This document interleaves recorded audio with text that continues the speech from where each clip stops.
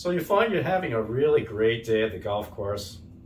No, okay? It's just one of those days, nothing's right, your back is killing you, and guess what? You know, your shoulder, it's like this, you're telling all the guys, yeah, my drive really stinks because, yeah, my shoulder's killing me.